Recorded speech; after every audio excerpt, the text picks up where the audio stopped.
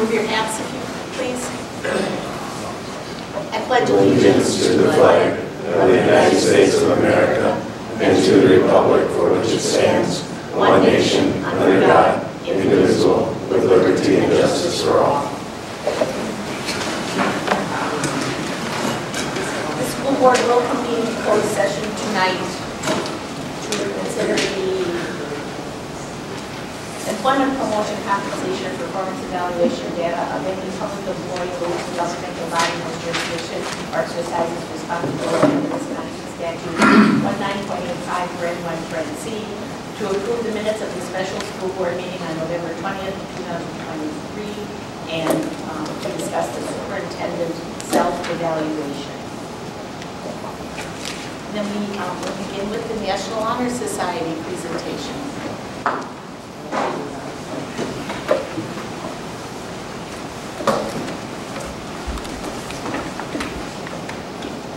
Good evening, everyone. I'm Sam Merrill. I'd like to thank all of you for having me here tonight to represent the National Honor Society. I'm the vice president of our chapter this year, and hopefully a bit later, Ezra Lynette, the president, will be joining me. So just to preview what I'm going to cover in this presentation, first I'm going to go over the 4 pillars of NHS, which is what we stand for and strive to uphold. And I'm going to go over some of our service projects, including our 2 big ones, the Supper and the Sevastopol Fun Room, our accomplishments, and then also our future aspirations for this program. So starting off with the first pillar of NHS is scholarship. The essence of scholarship is lifelong learning, where students here in the building, but once we get out of here, we're going to continue learning wherever that is, at higher institutions or wherever else we go. And NHS really drives that passion to continue learning and pushing ourselves to grow and always contribute with our knowledge to the community. The second pillar is leadership. Leadership is a super important pillar of NHS. As officers, we really strive to uphold this to the other members, to the other students in our school, and to the community. A way we've been able to practice this is our weekly meetings. Every Thursday at lunch we meet in Ms. Spence's room as a whole chapter, and we go over our goals for what we're trying to do, what we've accomplished, and then what we need to do. And then these meetings, a change this year we made is that us officers run them rather than the specs, which is a way for us to practice our leadership. And then in the work of those service projects, we split the work up into as many groups as we need. It can be up to 8 to 15, and then those groups are made out of anywhere from 3 to 8 members. Sometimes members working in multiple different areas that they get to work on smaller leadership in those small groups, and then how to bring that together as a large group. And we strive to always reflect all those good characteristics of leadership, such as integrity, empathy, respect. Hi, I'm Ezra and I apologize profusely for being late. The next pillar is service, and this is a pillar that we think we wanted to focus on a lot more this year. In the past, we've had a few smaller service projects and one large one that you might be familiar with, the Picnic Supper, but this year we kind of wanted to expand on that. And so in October of this year, we actually decided to perform a color fun run. You've probably heard of it. It was a great success. We raised over $4,000 for the Sunshine House and the DI team. And I think that it brings a lot of light to the community, to the NHS, and to these groups that might need a little encouragement and help sometimes that we as an NHS and community can explore upon. So service is kind of when you're giving to others and putting everyone else above yourself. And I think this is a really important pillar, and we look forward to some future aspirations that we'll talk about later that might help further evolve this pillar. And then moving on to the 4th pillar of NHS is character. Something we're super grateful to have in our chapter is the different characters of our members. I know our team of officers, we work super well together. We have a variety but specific set of skills. I'd like to give props to our other two officers, Elena Shaw and Libby Ash. Elena created this beautiful presentation. She works really hard behind the scenes. Libby Ash is one of our people persons. She's always talking to community members. She has a lot of connections. And then Ezra is great with public speaking and reaching out to the big scary business owners and doing those big talks.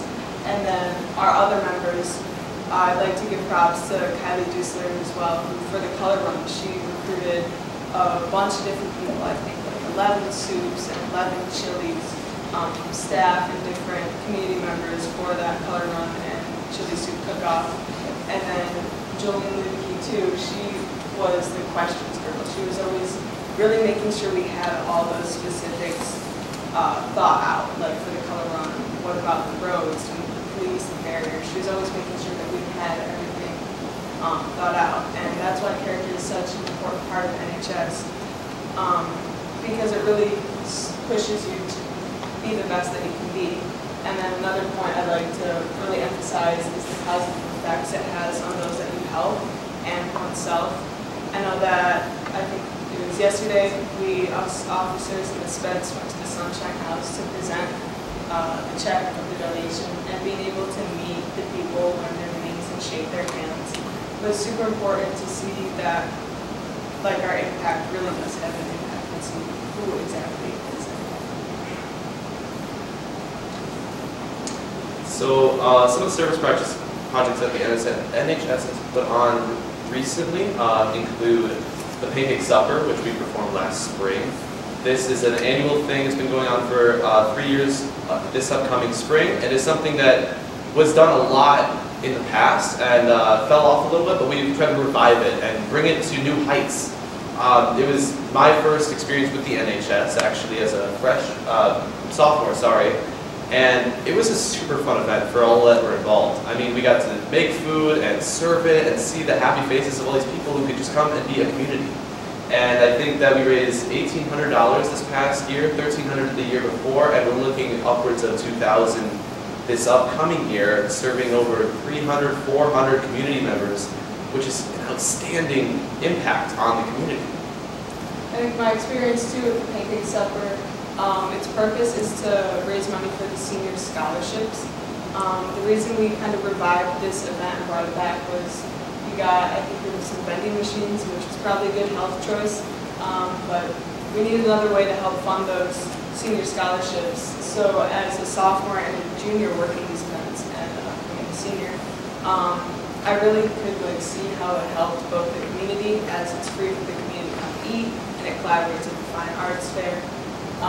But then I also see how it's going to help my friends. And when I'm working at it, I'm thinking, how can I make this event better so that I can help my friends get better scholarships, but then also how can I continue to build this event so that once I'm in that senior position, it's great for myself and my class. The next big fun service project that we performed was the Color Run Walk, as well as the adjoining chili soup and cook-up. And this is new this year, but we hope to improve it, get all the technicalities figured out for next year and the years to come, and keep this an ongoing tradition. We had over 100 people actually participate in the race. There were well over 24 volunteers that were able to help raise us $4,000, and that went, a fourth of it went to the Sunshine House, and the other 3/4 is going to the DI team, who could use it for their triumphant bus rides to worlds that they always go on. And I think that this was another project that was super fun to be involved with. It was a little more difficult to kind of just spring upon it, and we started it in October, so it was about a month and a half to 2 months that we had to plan it, which isn't a ton of time, especially for us new officers, just barely getting into the mix of the planning and the taking the lead of all of those things. But it was such a great event. I mean, it was a little cold, but the runners had fun.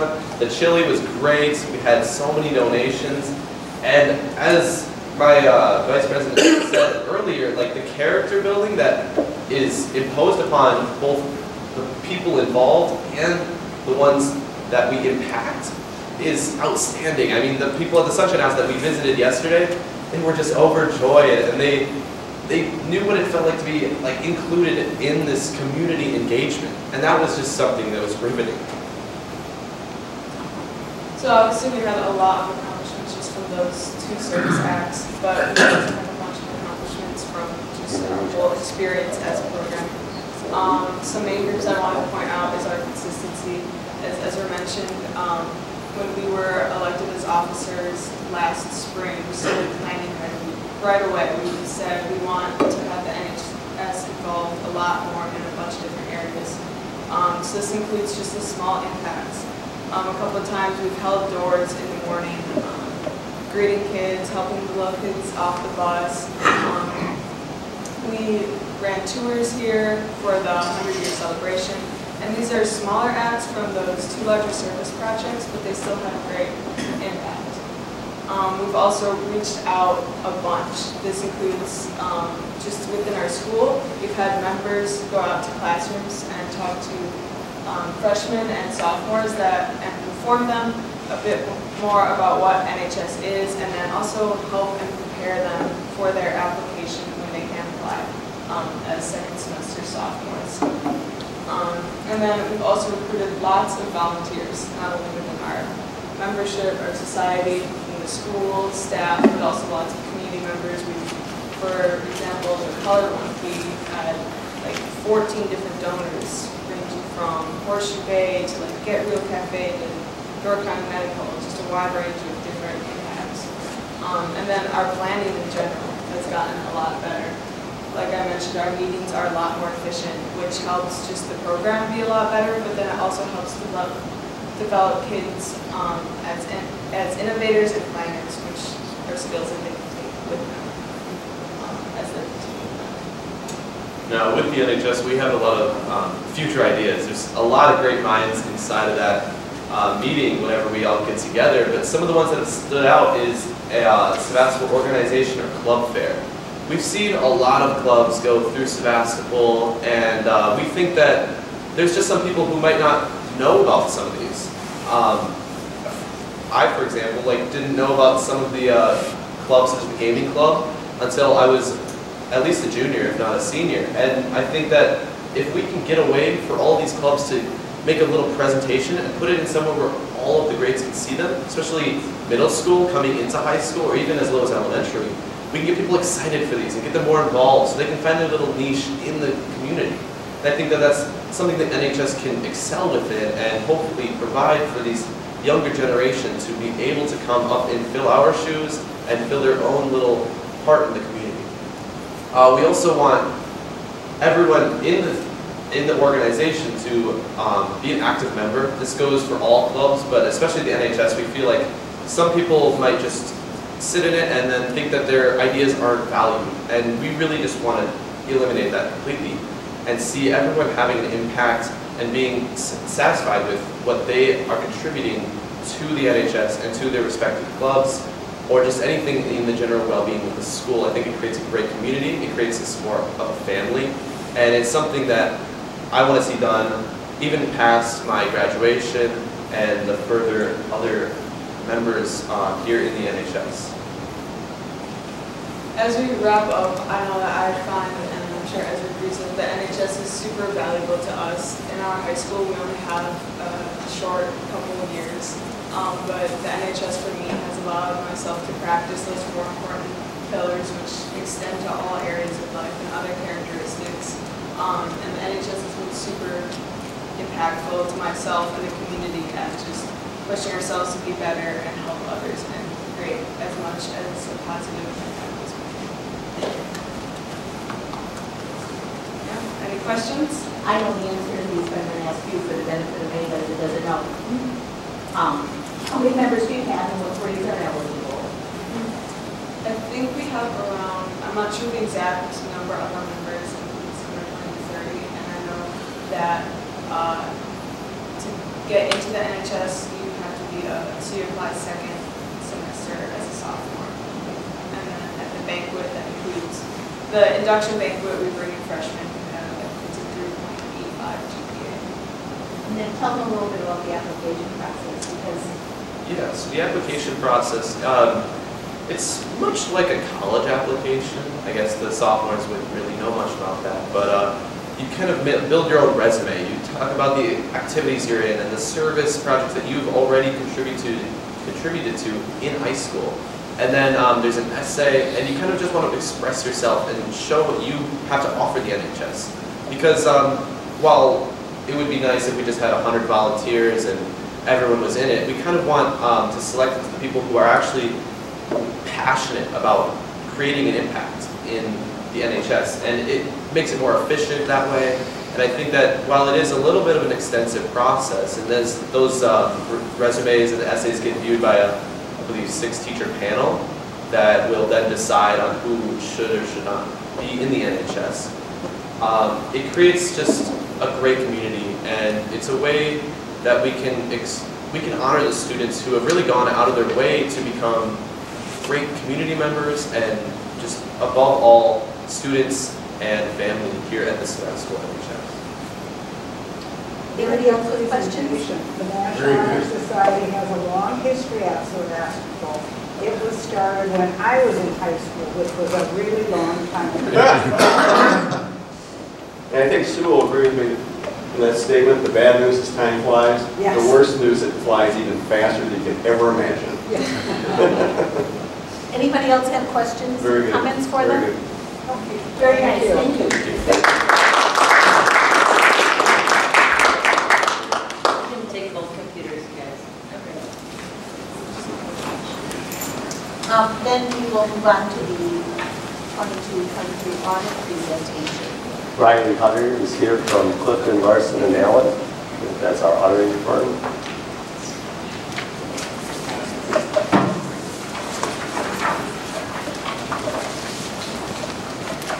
So, yeah, like Kyle said, my name is Riley Hutter. I'm a CLA, and I've been the senior in charge on the audit for the past 3 years now, I think. So, I guess just to jump right into things, we have 2 pieces within your packets today. We have the full financial statements, which is the larger, that's a lot more pages, and then we have the executive summary, which I believe is a staple packet towards the back of the handout that we have. So I'm going to focus most of my time on the executive summary, which is a high-level kind of summary of all the important details from the full financial statements. So if I start on page 1 here, a few pages in on the executive summary. So a lot goes into the audit through the planning stages, risk assessment, the substantive procedures that we come on site for, and work with Carl and the field work that takes place. But our end goal is to come to a final conclusion and offer our opinion if the financial statements are fairly stated in all material respects. So our audit opinion here is the first line we have on the executive summary. And we did issue a clean opinion, which is the highest opinion that you should be looking for and what has been received in past years. So the second kind of part of this is our report on internal controls. So we have kind of 2 pieces to that. So there's the report on internal controls over financial reporting, and then the report on internal controls over compliance.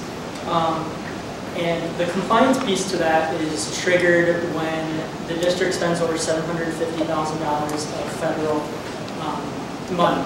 So I think the past few years now, it's been over that $750,000 threshold. So we take a look at federal major programs in addition to the financial statement audit. I guess in addition to our opinion, we evaluate the internal controls, and then we have findings. So the first 2 findings we have are significant deficiencies, and these are both very common findings that we see throughout all the school districts that we audit. I think throughout all the school districts we audit in Wisconsin, there's maybe only one or two that don't have this first finding, which is the preparation of the financial annual report. So that is there because as a service to the district, CLA prepares your financial statements and all the related disclosures within this packet. And that, I guess, to get rid of that finding, Carl would have to prepare every single page of this financial booklet, which just really isn't feasible or cost effective. So that's a common finding that we'll see every year and we'll likely continue seeing going forward. And then same with this finding number 2, segregation of duties. That, with a district of your size, again, it's not really cost effective to properly segregate duties between Carl and many other staff. So that finding, again, is the same as what you've seen in past years and is very common for a school district of your size. So then the second piece of these findings are all related to the single audit, which is that $750,000 threshold. So we audited 2 major federal programs this year, which is the Child Nutrition Program and ESSER. All the findings that we have in the single audit are related to child nutrition, which were similar to prior years. And I guess I'll start kind of giving background on this first one here.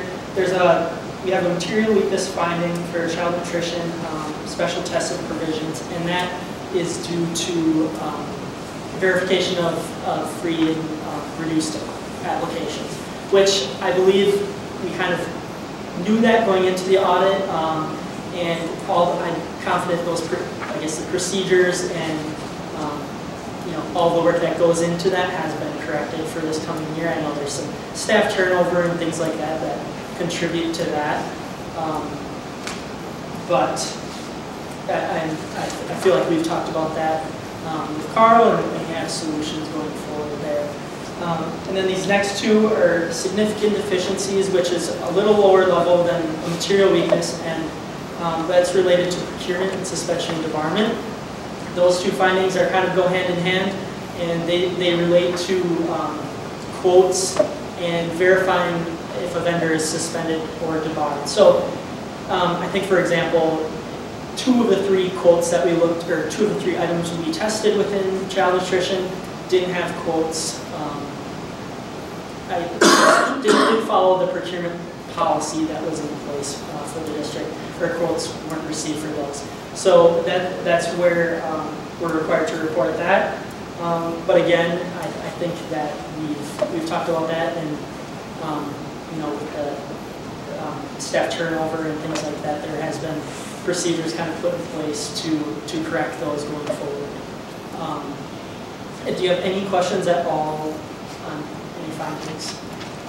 So significant. So those 2, the child nutrition cluster deficiencies, we didn't have those before, it was just this one time? So last year, I believe there might have been, one of those might have been a repeat of last year. And I can double check that too once we get into it is in the back of the financial statements. But yeah, I believe one of those was a What's involved in verifying someone for free use lunch? It would be hard enough time getting people to sign up for that because they don't want their personal information. Yeah, I'll kind of go into that a little deeper.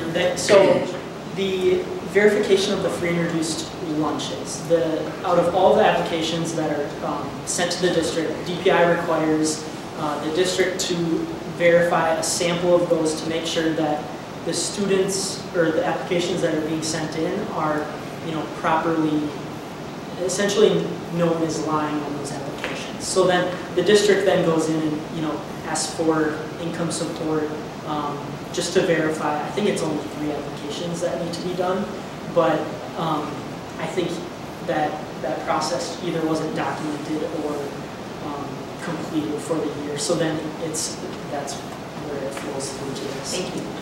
Well, I can say on that is past person that was in that position was not doing it, and I as myself did not know about it when we went through our food service audit. very eye-opening and learned a lot of things on that, and these things that are significant deficiencies and weaknesses are being done now properly with the new food service director that we have. So those items have been taken care of.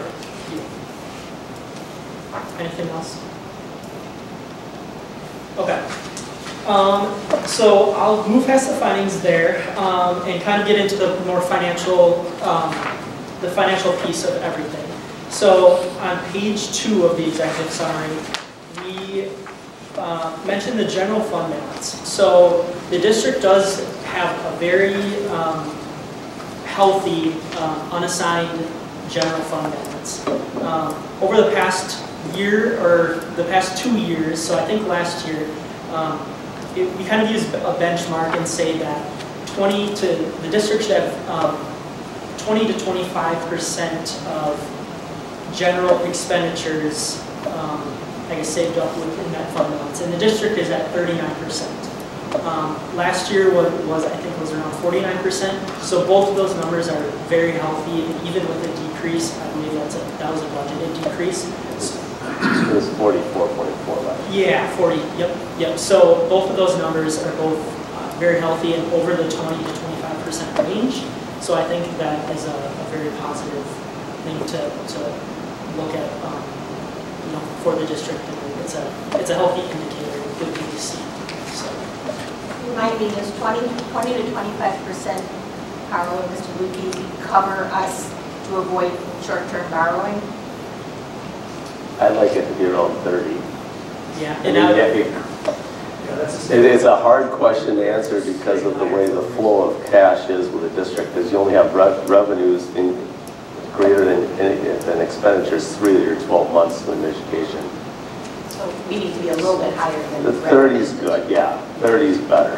And you actually got ahead of me there. I was about to mention that later in the presentation I have in here, that yeah, staying above that number, you have to keep in mind, this is as of June 30th. So, you have to have that money last at least 6 months, so it's spread out through the year, so you don't have to short-term borrow. So, yeah, staying above that allows you to not short-term borrow and save money that way through paying for interest. So considering the stressors in public education, do you guys eventually think you should recommend higher amounts of? That is a good point. So that's not really, I guess, a CLA. It's kind of an industry standard. I understand. But yeah. The industry's facing challenges instead of facing before. Yeah. Yes. And yeah, I agree. I think that probably will have to be looked at in the future and try to, we'll have to keep evaluating as things change and the environment is changing. But they're the auditors. The auditor doesn't make the recommendation with the industry standard. I understand, but the auditors should have influence on the regulators who are seeing all the books in a normal world. Yeah. Well, sure, I understand what you're saying, but because you get the auditors, they say, well, we okay. Okay, so on page 3 here, this is the governance communication letter. So this, again, just communicates all the different things that we go through during the audit. So there were no new accounting policies during the year. There was a new GASB standard introduced this year, which is GASB 96, subscription-based IT arrangements. So we did go through an evaluation of that throughout the district, and we determined that wasn't applicable. There was no agreements that were materially significant that needed to be implemented there. But that is something that we evaluate every year, our new GASB standards and the implementation of that. Our next piece here is that your financial statements do include a few estimates, and that is the depreciable lives of fixed assets, OPEB liability, and pension liability, and that is just a disclosure. Here's estimates within the financial statements. But other than that, we had no difficulties throughout the audit, no corrected misstatements or disagreements. Everything went very smooth. So that pretty much wraps up the governance communication letter. So if you turn to page 7 on the executive summary, we have some more financial info here, kind of what I was talking about earlier. So we have a comparison of the district fund balances from this year compared to last year. And again, I'm not going to highlight that unassigned balance of 4.6 million compared to 5.1 million last year. That was a decrease of about 500,000. But again, that's still a healthy balance. And then you do have some restricted items here, whether that be for community service, student activities, debt service. Those are required to fall under those categories. And then your capital projects fund. So I guess one highlight here too is long-term capital, your reserve for long-term capital improvements decreased from 1.5 million to about 100,000. But again, that was expected and spent down with all the capital projects that have been taking place over the past couple of years. So,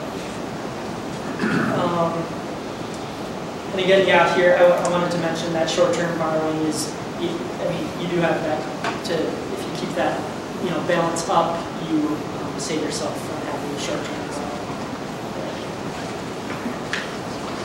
All right. So that pretty much covers all of the executive summary that I wanted to go through.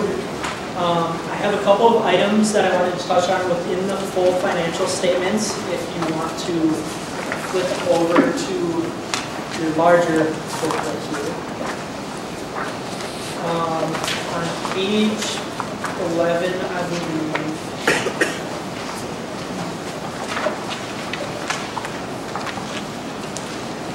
So page 11 here, I guess, gives the best financial picture, I would say, of the district. So this statement of revenues, expenditures, and changes in your fund balance, it's laid out by fund, so your major funds here. Your general fund, debt service, and then your other governmental fund column is made up of many of your non-major funds.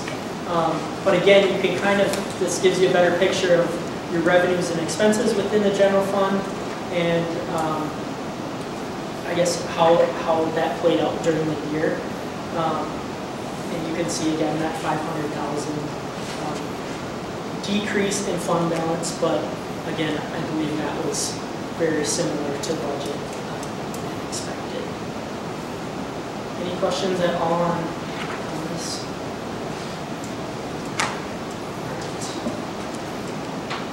So then,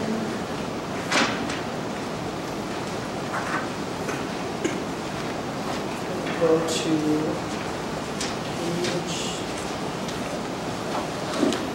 page 23.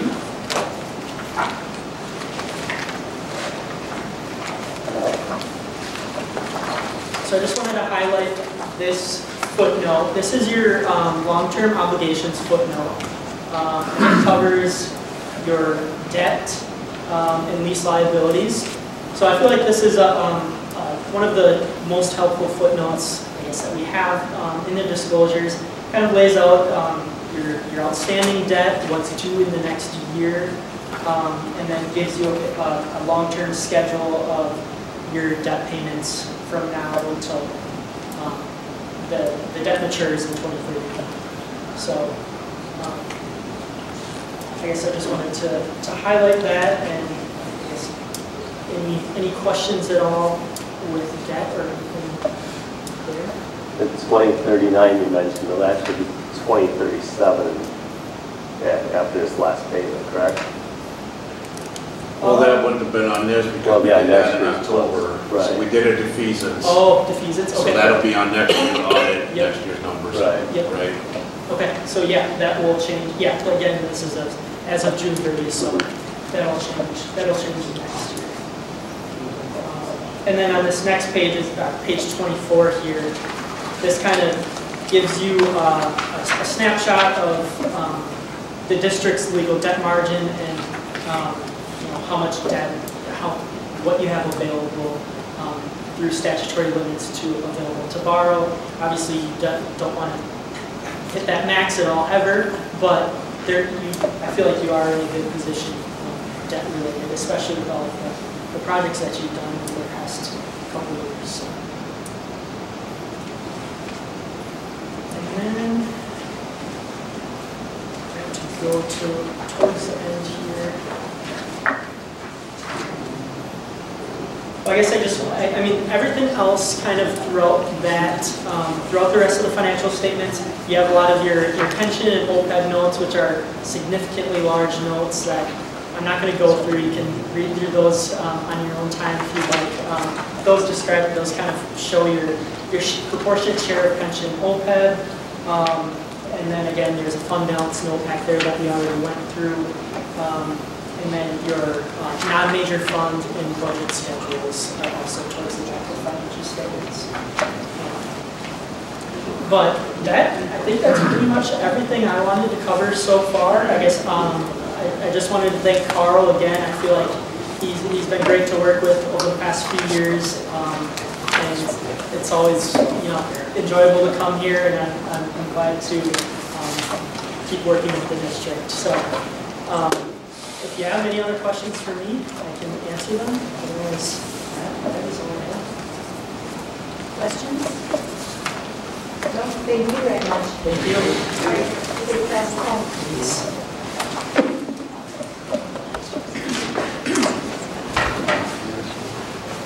Okay, we'll move on to guest comments. A note on guest comments, our policy allows for each speaker to speak for a maximum of 3 minutes. Mr. Volkman, will you keep time? Yeah, I'll be right back. Thank you. So, first, Samantha, did you want to speak to something? I don't have anything. You're yes here. Huh? You're yes. So you've done you talked for it, and Your that was what presentation you was, wanted yeah. to talk on? We're just here to see this. Okay, there's nothing else you want to talk about. Okay, got it. Then we will move to Lucas Long. Sir, do you want to wait for Carl here? Wait. Can someone else kind of time? You can wait. It's. No, it's okay. Someone else will run the time.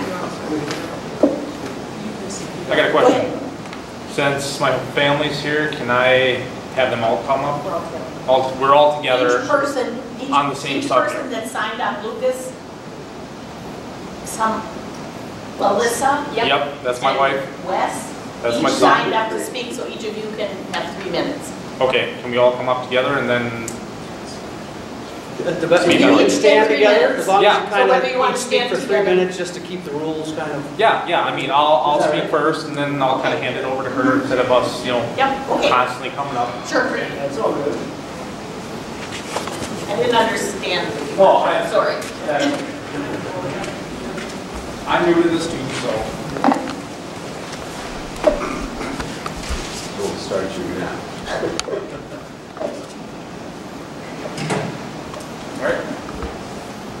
All right. Sorry, had to put this together on very short notice. Hi, my name is Lucas Long, my wife Alyssa Long, my son Wes. We are here tonight to support our son Wes Long, who was tagged for a violation of the school dress code. We are opposed to the president being not wearing a t-shirt, sweatshirt with his logo on it. B, if he doesn't have, he will face suspension or threatened by other things playing, not be able to play football next year.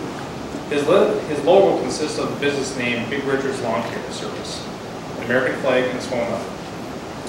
Big Richard has been a nickname of his for several years, given to him by friends, family, whatnot. In the last year, his height has increased approximately 4 to 5 inches, which happens to a 15-year-old boy. Back to the days of being me being in school, I was never referred to by my legal name either. It was always a nickname. My name was Howie. My daughter's name was Little Howie. All right. Wes has had his lawn care business for approximately 5 years. My wife and I have also transported him to various jobs with equipment to do his lawn care business duties. Many friends, clients, and students of other school districts have purchased these t-shirts, sweatshirts to help him advertise his business. As of September, he wore his business t-shirt and photographed for the school's Power School program.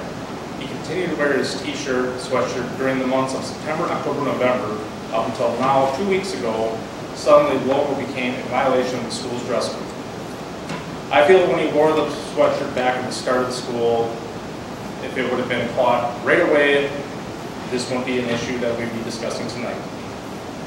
But since he's been wearing it on multiple occasions, multiple friends have been also wearing his same hoodie sweatshirt. Nothing has been asked of them, dress coded as of until now. I don't believe that's offensive in any way. His hoodie brings offense to anyone, portrays anything violent, vulgar, rude. And on the ending thing, I also believe that anyone with the first name of Richard, John, Johnson, or Peter, whether it be a given name or a nickname, is offensive. And I don't believe the American flag is offensive. Certainly I don't believe the phone number on his shirt is offensive. And I am just asking for him, friends, family, other business owners who wear his hoodie, sweatshirt, whatever, with his logo on, to be able to continue wearing his business t-shirts, shirts, sweatshirts, without repercussion and without the school, or be able to wear them to school events, whatnot. And I believe it would be a violation of the First Amendment rights. Thank you. Any questions or anything We'll on? We'll talk. I guess I don't- And then wrap with. I guess I don't need to speak, I guess you got everything else, I mean, unless you want to speak. the only other things we could go through is just some of the points or whatever. Sign petition. Oh, okay. My name is Alyssa Long. I'm Wes's mom, Lucas's wife. I also support my son in his business and his sweatshirt. We did ask people to sign a form with a logo on there if it was offensive or if it hurt anybody's feelings or took away from his business in any way, shape, or form. And we had very good support. And I think out of everybody that we asked, we only had 2 people that wouldn't sign. Out of neighbors, friends, families, school districts, anywhere from Sturgeon Bay, Southern Door, Gibraltar, all the way down to the Green Bay District. Okay, we may ask clarifying questions, but we may not discuss, and we can't make a decision at this point in time. So does anybody have questions they want to ask?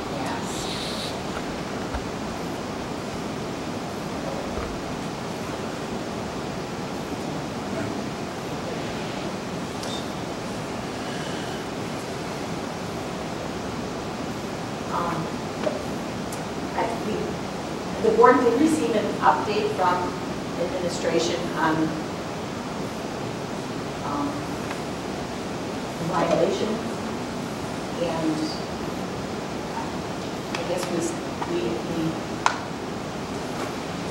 I guess with no questions, if we stand by that recommendation from administration.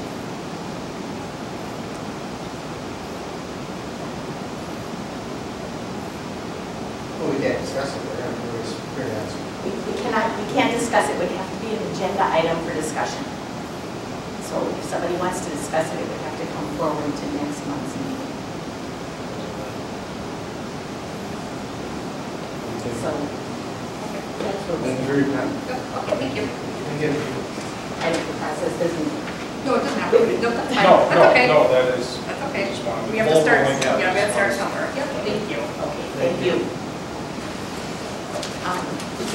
So we don't have any other guests that signed up to comment. So we'll move on to the consent agenda.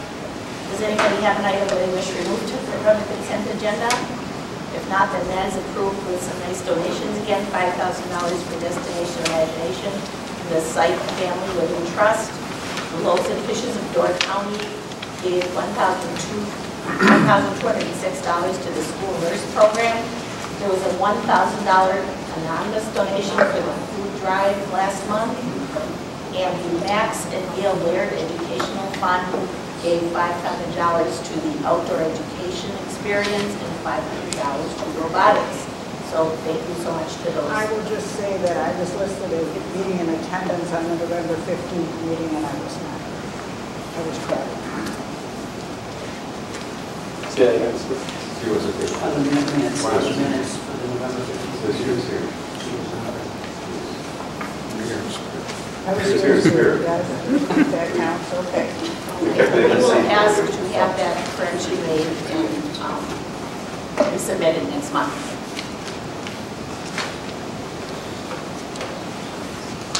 We'll move to administrators' reports. Mrs. Marka? Yeah, thank you. Just wanted to highlight or just give the board an update on the reunification process. Started that, I want to say 2 years ago now, and all the schools in the county are on board and have specific plans. And to remind you, the reunification is how would Sevastopol assist another school if they had an emergency at their school.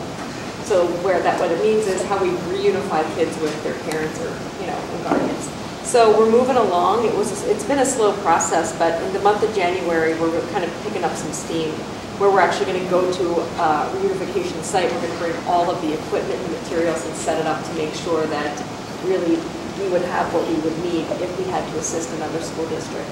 And then later in January we're actually going to do a drill. So that's all being worked with. Sturgeon Bay School District are organizing a lot of it, but our members on our reunification team are going to participate in both of those activities. So if it were to happen that we would have to respond, then we would know that we're doing everything we can to ease the process. So does that even consider, may I ask about so communications gear and all the databases and all of it, and all to contact all the parents and all that kind of stuff? That's what you're talking about? Absolutely. What supplies we need. We have a site. The way we set it up, is it adequate? I mean, it's a drill to see if all the work that we've put in is actually, if it's accurate and if it's going to work. Does that include or is there a different plan? Let's say one of the schools on the peninsula, the electrical line got cut and it's going to be down for a week. No. How do you handle those students No, throughout the this school? is, Or they have a major fire? Fire, if students had to leave the building, No. Fire meaning the building is out of. That is no. So you have a plan like that? I think Sevastopol would come up with their own individual plan. We would take that on as it came. This is sort of to evacuate the building. Well, Yeah. So one of the 4 districts had to. So I guess, would that be a good thing to have, since we're in this island out here, everybody's dependent on, if for some I reason. think I think you make a good What point. to yeah. do, because we read all over the country that storms or Sure. things like that wipes out a school or a large portion of school. Sure. You're not going to be able to use this facility for Sturgeon Bay. What are they going to do with the students or education process? So I just throw that out there as something. No, I appreciate that. That's something we can definitely discuss. Some type of a disaster. Absolutely. Yeah, absolutely. Thank you, Zach. Any other questions for Ms. Marka? Are we due for the 5-year non-discrimination report this year for the new plan? We did that already. We did it, okay. Yeah, that's good. Okay, thank you. We'll move to Mr. Hiltz. Thank you. The item I'd like to draw attention to is the poverty simulation that we did. Thank you to Sue today for giving us the name of Judy Knudsen, who put on that simulation. It was an outstanding session that we ran during our in-service. I describe it as our staff going from being sympathetic to the issue to being empathetic. There were a couple of examples that were brought up during that day. One, for instance, is if you have a budget that you're working from, oftentimes food is the last thing that you pay for. You take care of all of your other needs, your bills, those kind of things, because those aren't going away. And you try and find food in different means, whether that's going to a food pantry or trying to figure out other ways that we can get that. That has more flexibility to it, unfortunately, than the others do. So there was that. I know there was a lot of discussion afterwards that morning, even over the course of the weekend. to kind of highlight some of the thought process that went into that, I had a teacher who came to me and talked about our supply lists, for example. And one of the things that our conversation led to was the idea of having the teachers go through and figure out how much each of those items cost. It's one thing to, say, well, I'm going to pare down my list, but to really look at the cost of those items, how important they are relative to that cost, and knowing how much we're charging families for those things. So it really did have a big impact. We continue to have that as one of our main points of emphasis with our staff, and we'll continue to meet the forefront. So thank you for listening to that. I have respect for teachers. My role was a middle school, high school teacher, and I think the things that come to teachers in the classroom, it's problems. I think it would be hard to get through those problems the kids are having and get any teaching done. Because if you have a big heart, you want to solve the problem. So it's a good idea. I'll second that, because I think the public as a whole doesn't realize all the societal problems they talk about land on your desk every day and impact your ability to teach and the students' ability to take information. He said it better than I did. Mr. Schaefer. Just touching base with a couple of items. Last week we had Mike McGowan, who works with all the Door County schools and primarily works through our Project 180 groups. He goes to all 4 Door County schools, and he was here at Sevastopol last week. He met with our Project 180 group first and the other Project 180 groups from all the other Door County schools for 2 hours.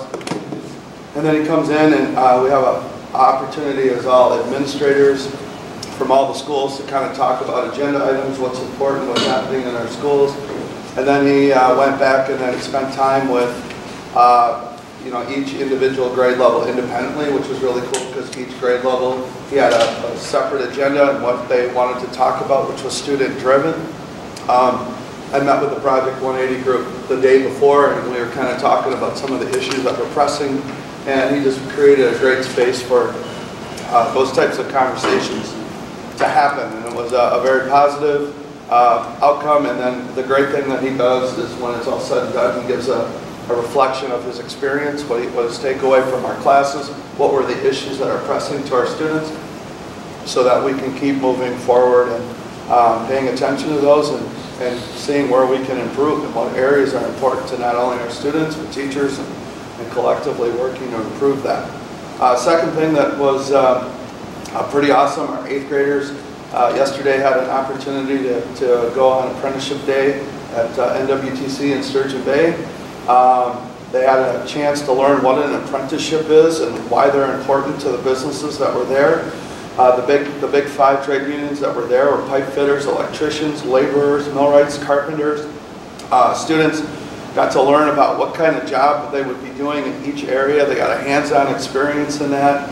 And overall, with the exposure to the trades, students in 8th grade got to learn how the apprenticeship program could also be another pathway if they wanted to get involved in the trade. So it was a real positive experience.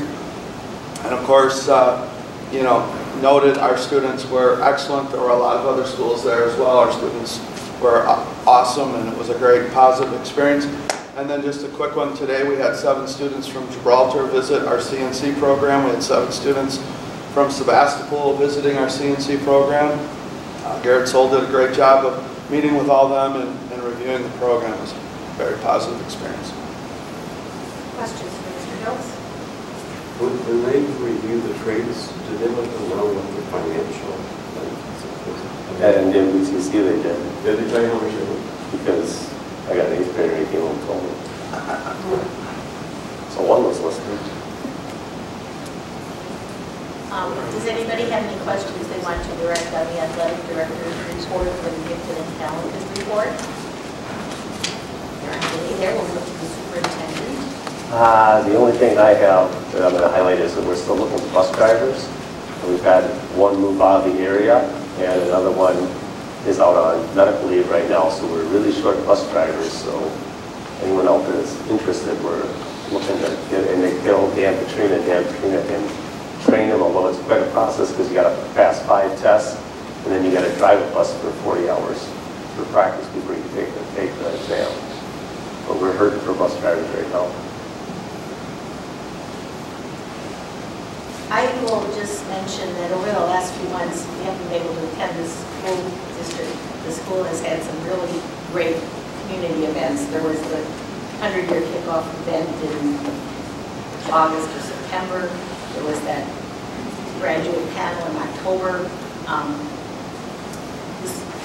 I think the Veterans Organization did it, but they had the Veterans program here in November. The senior citizens concert seemed really well attended, and there were a lot of, this room was kind of full for lunch. And then last night we had the throwback lunch night, and we served about 225 people. It wasn't a fundraiser, but we had people come out from the 80s and 90s. We had parents that were in school in the 50s and 60s come out. We had some strangers come out that just heard about it and wanted to come and see what it was about.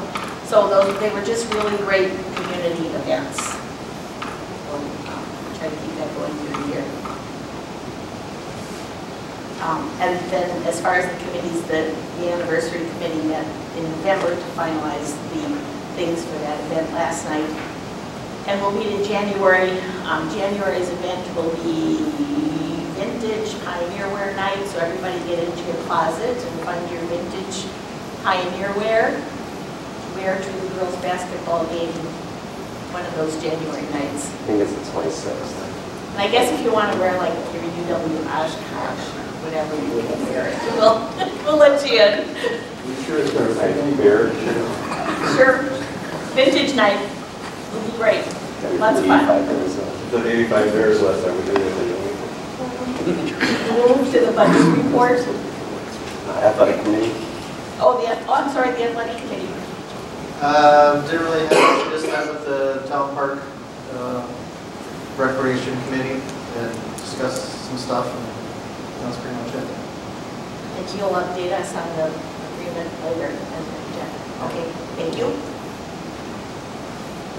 Budget. The budget, Fund 10, as of the end of November, had $866,560.34. That's where Riley, the auditor, was talking about $4.6 million you have on June 30th. She dwindles down because we only have 3 months for revenue, and January is our big revenue month, so $866 what we have at the end of November. Payroll is about $200,000, just shy of that, and so we'll have 2 payrolls in December. We will have $140,000 coming in spec ed aid, and a good note is the Fund 50, which is lunch services, the food, student lunches, the payments are up on that, so the revenue is doing well in that area. Questions? Hearing none, we'll move. We hope so. Hearing none, we'll move to facilities. The electric sign out front is working. It looks nice, but I think so, yeah. The greenhouse changing of the panels is complete. The electrician is back today to work on the 3rd heater in there, so that's still going. And over Christmas break, the acoustic panel guy and the sound system guy for the high school gym is going to come do a study on Wednesday the 27th, I think. To study what the good solution would be for that. I think that's it for facilities. No snow. The only other thing that we had is back in October, we got hit with lightning. Oh yeah, you tell about And one of the units out right out by the highway was hit, or the fact that it shook the whole building. I mean, my windows rattled. It blew up. It took out the circuit boards for the fire system. It took out some of the servers in that for the computer system. The water line in the tunnel. There's a water line in the tunnel that... Some of the phones. Yeah, some of the phones got taken. Basically what I'm getting at is we have put in for a claim on our insurance minus the $10,000 deductible that we have to get reimbursed for that because it's well over 10,000. We're looking at 25,000 right now. So the claim is in the process. We're still waiting to get other invoices and that, but it's in the process. So. Questions on that? Okay. I'll touch on a couple of board goal items under one of the agenda items. Someone want to update us on the Sevastopol Park Memorandum of Agreement? Like I said, we met with the Park and Rec Committee. We finalized the memorandum on our end, and now we're just waiting for the town to act on it. Comment, when did we take action? So do we need to take action to approve our portion, or are we expecting changes? Our recommendation is We're waiting to for hold, changes. because we were waiting on some final comments. We thought, Okay, we believe we were in final phase a couple times, but they just haven't gotten approval yet, so. so Before no we action come on here, our we part. wanted to make sure they agree. We're good on our end. Okay, So we're recommending hold okay, until we get it. then we'll wait for another month. Thank you for your work on that. It's a long process. Do you have anything timely you want to talk about legislatively, Sue? Yes, I did get an email today regarding a bill. Representative Whitkey and Senator Nodal and our own Joel Kitchens are co-sponsoring a bill that would allow for certain participants of the retirement system to be rehired by participating employers without having to suspend their annuities, their pensions, for up to 60 months. Under current law, retired annuitants generally must suspend their annuity payments in order to return to work, which is a significant disincentive. As Wisconsin continues to face personnel shortages of all kinds, retired staff is a pool of qualified individuals that can help districts. The current statutory language has made this a challenge. WASB is supporting this bill, and they are asking educational leaders to notify their respective legislators to support this particular legislation. Tomorrow is the last day for other legislators to sign on to the bill. So, This is statewide, right? yes. Yeah. So as a non-educator, All if I state. teach All state. X years and I'm eligible for my retirement, and I retire, quote retire, and then for whatever reason go back to teach, there's restrictions on that? Right. Well, if you retire, you're allowed to work 880 hours in a calendar year, and you still receive your full WRS pension. So what happens to us here at school, we have retired teachers who substitute, and then about November, they say, I'm done for the year because they've reached their quota, and so we're short subs for 6 weeks. So I'm not a retirement expert, but I don't understand how a person teaching, coming back that teaches, affects the integrity of the retirement fund. If they're only putting more money into the retirement fund. This has been a rule for a long time. The federal government had it for a long time. It used to affect the military all the time. And the federal level got rid of it. Wisconsin just hasn't changed it yet. It's time to change. It's called the old double dipping. Yeah, that's a double dipping. Double dipping law. Well, yeah, the double dipping is when you're, okay. What? Because you're getting money through pension, and now you're getting paid from that organization again. But to the point is that the expertise is there, and they've earned their retirement, they deserve that retirement, and if they want to come back and work for the organization, and they're willing to pay them. That's right, but it doesn't hurt the integrity of the pension plan. Yep. As long as their income from their, what would be their current job, as long as they're paying in for that salary into the WRS for their future, right. And it's not just education, but it's county workers, police officers, firefighters, and with any county worker, it's statewide. Well, And years ago, there was some concern that the retirees would be taking jobs away from the young people just coming out of college wanting to go into teaching. Well, that's not an issue. That's the issue, yeah. We've got the opposite problem now. Yeah.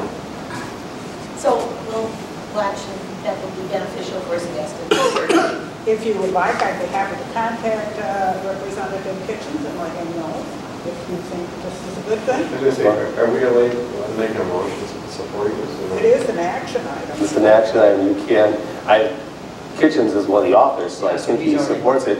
It's the other, it's shock you gotta get a hold of. His constituents behind it. Can we do that? Absolutely. I make It's a his motion action, that we right? support Representative Kitchen's bill to change the, whatever. Again, somebody's gonna help me. Well, Kitchens wrote it, so is there somebody else we Would should you be reach out there contacting? and I think we send it to everybody and, yeah. what avenues do we have?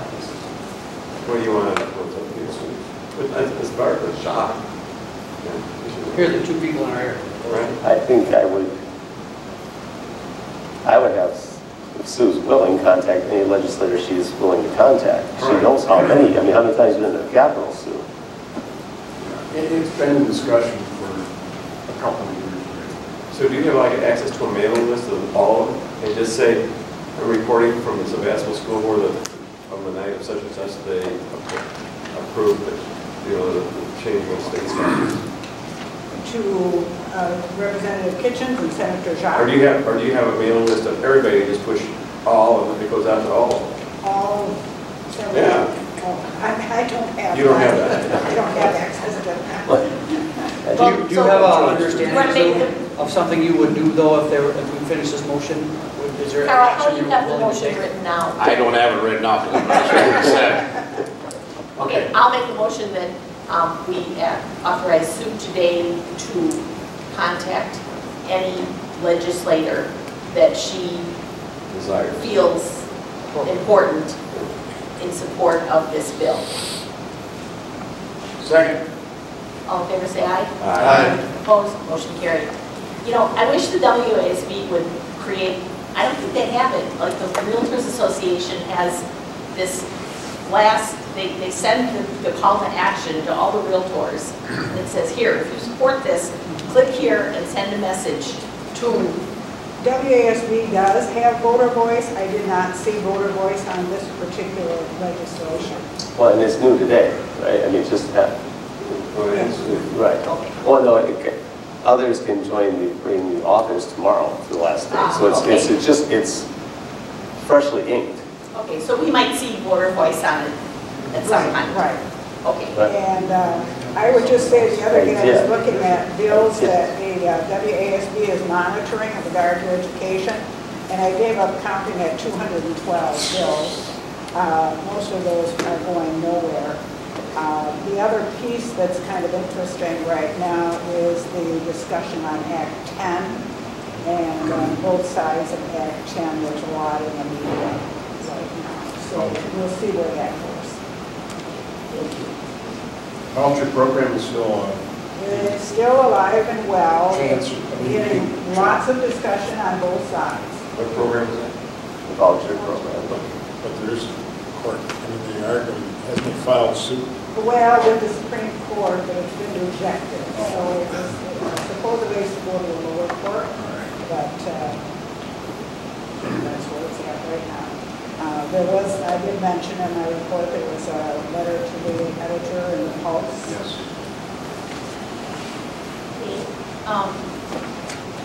So at a meet and confer this fall, maybe it was last spring, the staff wanted more information on the agenda so that they can kind of know what some of these topics were. Did they want to attend the meeting? And the suggestion was made, could we share our school board packet with the staff? Because it is public record anyway. So that's the question for you. You want to... The agenda is posted. The agenda is posted, but sometimes the agenda doesn't... I move that we share the the agenda school doesn't board give a lot of packet. detail. I move that we share the school board packet with our staff. Second. Questions and discussion? What's the cost for that? I mean, right, we asked. It's an email. Yeah, thank you. All right, go on. No cost. They'll get the same thing we did. All in favor, say aye. Aye. Opposed, motion carried. The other thing I should touch on that, they had asked for a report after the meetings because they don't want to wait to watch the video. Sometimes they just want to know what the action was. And I have been sending them a recap of the meeting. They're not official minutes. It's most basically the motion and the vote. I might say we discussed this topic. I don't include a lot of narrative. I've gotten some feedback that they like receiving that.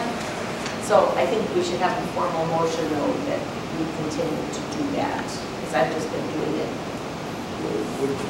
Because I'll continue to do it, but I just don't want to come back later and say you didn't have approval to do that. Do you have any concern since those are not the official? I make a note that they are not the official meeting And the minutes. subject could change. They're not the official meeting minutes. They're for staff information only and not for distribution. Usually we make motions and they go into historical records. And so every future president of the school board will have to do that. I'm not sure I like that idea. And I also don't know that you need, you can keep doing that. I don't know if we need a formal motion for that. And is there any conflict that we're not seeing that we need? If you don't, I'll just keep doing it then. We're just discussing. Thank you for the information. I mean, I don't think we can. Okay, good. Academic and career planning. Yes, you have a document in your packet for academic career planning, ACP. This document has been prepared by Mrs. Mulcair, our high school guidance counselor, and there's a new DPI requirement, PI 26, which needs approval. On the fourth page of the document is the most recent date of board approval, which would be tonight. It's blank right now because she would punch that in there and then she'd submit it to DPI after you approve the plan. But basically it tells you the employment industry out there, family engagement, which she has her meetings with the various grade level parents, and what we do for post-secondary work, community partners, and future employment. Is this something we've done before? No, this is new. It's a new requirement at DPI. Anybody would want to brief to us for the first time? Well, you have to provide them with basic information, like about your school district, you have to tell how many students you have, I mean, high school, what's your free and reduced lunch rate, your percentage of minority students, you have to talk about your mission and vision, and if you go on the second page, you'll see right in the center, the nice graphic with the employment changes by industry, and so you're updating the students on that through our academic career planning, which Mrs. LeClaire, Mr. Phillips, and Mrs. Mulcair worked on. Because I think the school data tracking, that's easily available. What I'm really interested in is career plans that are available and how they're presenting it to the kids. Like we just asked about NWTC, do they know how much money you can make as a welder working down by where I work? Making pretty well, you know. Right, that's why they go on those field trips on WTC and those different things. And then in your course description book, you'll see the different, every periodically in your book, it'll have your different career sequences for courses you've been taking in the high school, so that's the combination thereof. And so what part of this is every year now we're going to start approving this thing? Is that what? That's what you guys now are requiring, because they're saying, hey, schools need to be more active with our ACP, which we are with, you know, like the mock interviews the seniors do, the resume building, just today I got a flyer from WSB saying about the personal finance course becoming a requirement for graduation. We already have that piece in there, so we're a step ahead. But they just want to make sure all 421 school districts are on the same page. Because there's two things that could, for discussion, is we could approve this thing off of reporting, but I still think we, of all the briefings we've been getting, I'm not sure we've been briefed on career development yet. We only have these monthly briefings. We'll work that into one of them just to see. Mr. Mulcair was here last year, remember? 12 months ago, or, well, I guess it's still 20 months.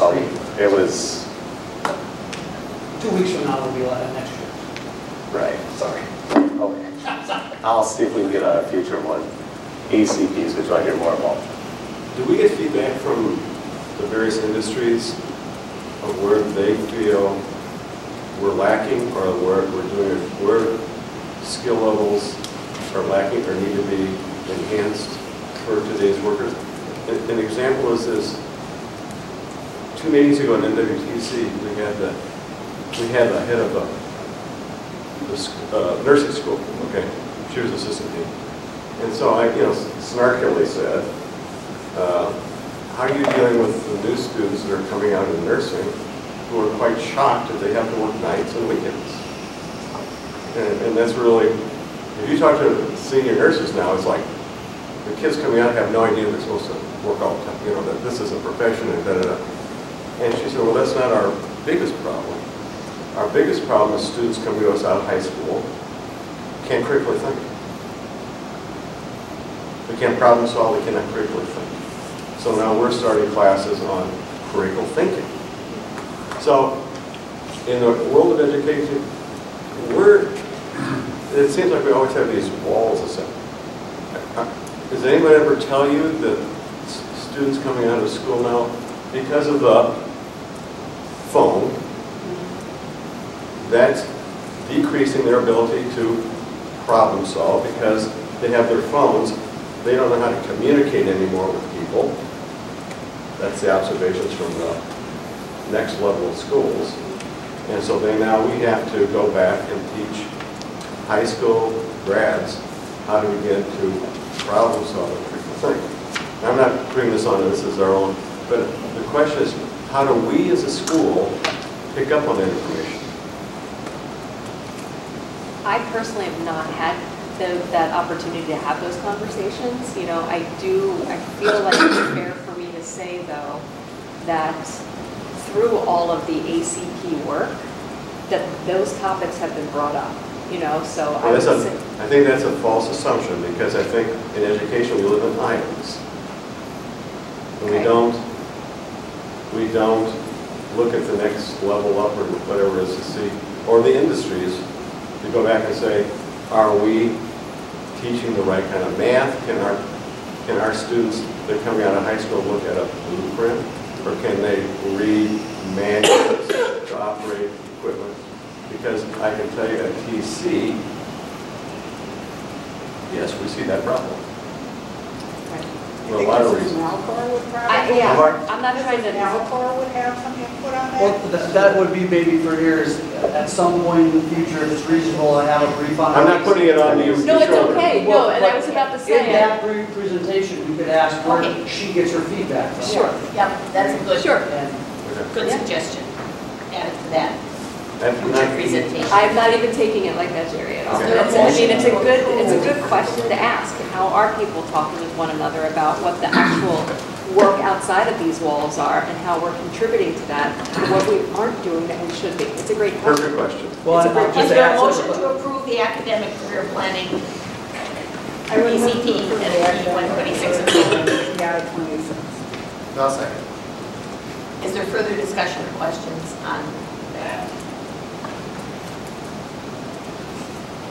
I will, but my other additional comment for future discussion, I've seen this as a gap since I've come through high school and my kids. I believe personally, and I'm looking to be proven wrong, that there is a gap when kids leave high school and they enter something after high school. Too many times our kids have a gap.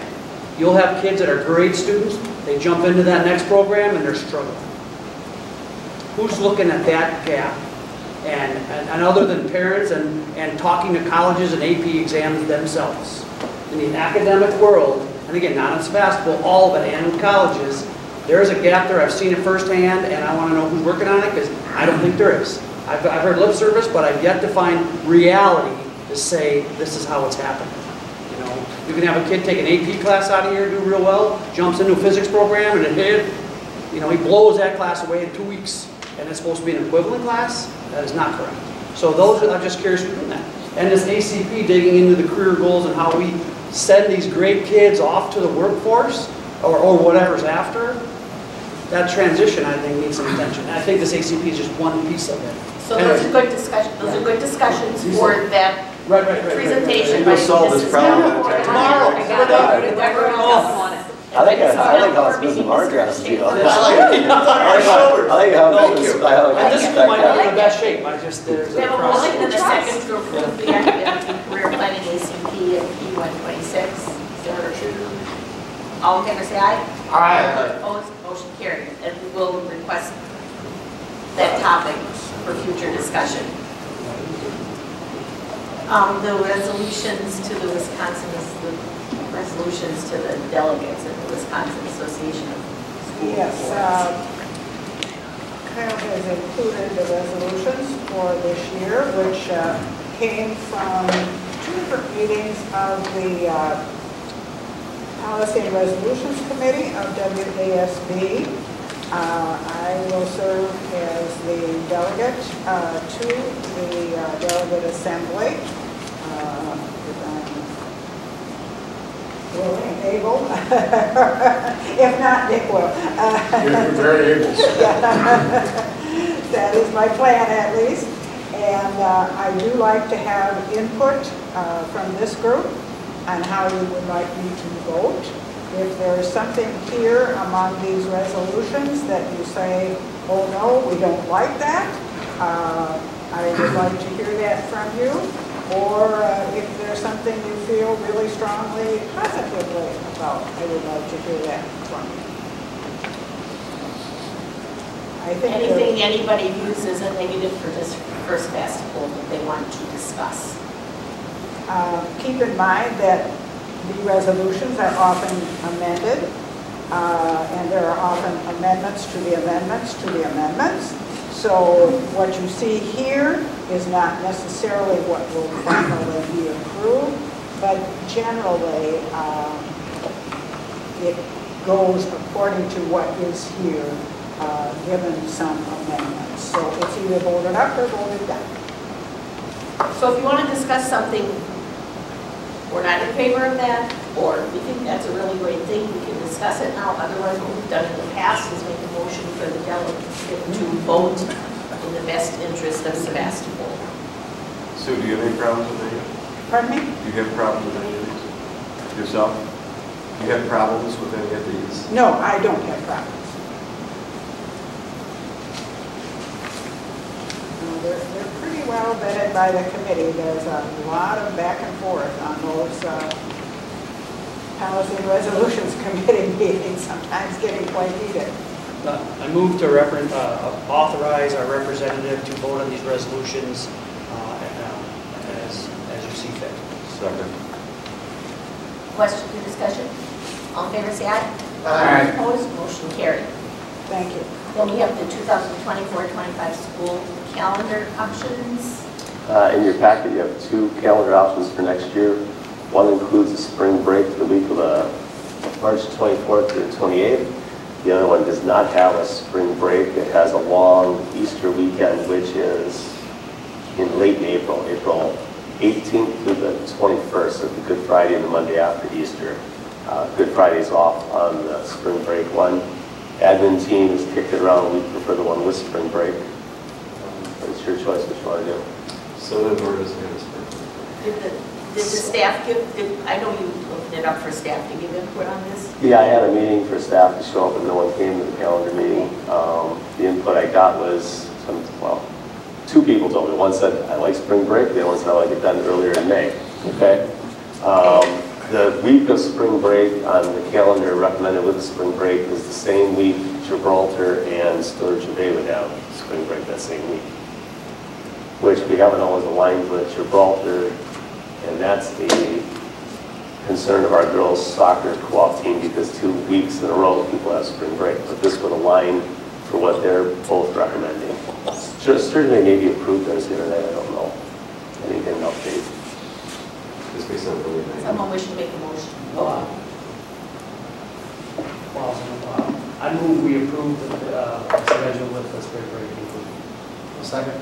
Questions or discussion, Gary? As an old fart, what's the purpose of spring breaks in public schools. For decades, there were never spring breaks. You got Thursday, Friday, and Monday off, and that was it. Now, because my objection to it is the only people who really travel are people of means who can do it. The rest of the kids are stuck here looking at rainy, snowy weather and can't do anything and are bored out of it. Now, that's a stereotype, but for the most part, the vast majority of people stay at home during spring breaks. So now we hit them with finding care for their kids, because they're probably working now. The kids are going to be at home, so I got to get care for them. Where did this spring break phenomenon come from? Well, not all schools have spring break, like Southern North does not. Right. So What's across the the rationale state, for it? what's the rationale for it? Everyone can go on vacation the same week. But they don't. Well, No. so I'll say it. So we have entertained this before in my time on the school board. And we let the students come in. And they did a very nice presentation on it allows for a mental break, a physical break. Now granted, we went through the practice, a lot of And in the work world, we give spring breaks for all of them, for their employees. I'm just telling you, we went through this before, and we went through the history that schools never used to have them, and then they got worked in. And so my recommendation today is not take that on. I'm on the fence on that, but it is a cultural thing that people believe is the way to do it. And we went down this path before. So the kids did represent, you get a break, the teachers get the break, a mental health break, whatever you want to say. Some travel, some don't. They get to do, so they kind of went through all the benefits of this break, right? So, and we haven't received feedback from parents saying, I don't want, No, I don't. we don't want. I'm just asking why. no, it's a good question. In Door County, I think it's because Gibraltar, many years ago, started spring break because a lot of those people travel, and the rest of us all just followed in at some point in time. But there's always a situation where parents don't necessarily schedule their spring vacation on spring break. So you have cases where parents want to have their students out of school. We have kids on vacation every week of the year. When parents want to go on vacation, They go when they want to go. I mean, yeah, there's some, there might be a couple that do, but. Like deer hunting. Who wants to go on vacation Kids during on spring break? Everybody doesn't. It's worse than go on vacation. That's right. Right, for airfare and that kind of thing. You're right, Keith. I would rather get out a week early, I would May too. 30th than go to June 5th and not have a week off in March. And these are some labor considerations for students. I mean, students ever. There's a motion on the table. Is there a motion? Was there a second? Charles, was there a second? Okay. Oh, yeah, I missed that. Now it's discussion, yeah. Yeah, okay, so the motion is we approve the calendar with spring break. And we've had discussion. I mean, we had another discussion point later before we do the next calendar. Or we call it, we'll see what happens. Well, I mean, we vote on this now, but I mean, 3 months, 4 months, 5 months from now, we have another, just a general discussion. We find somebody to talk about it. But we're doing this calendar now for Next year. Oh, 25. for 24 and 25. Right. Yes. Right. And September 1 school start date, the DPI was giving out waivers on that pretty early during COVID. Now you can't get those waivers unless you have a solid reason to start in August. They're handing out pretty simple, and now they've tightened up their process again. Does anyone want to make a final pitch for or against spring break?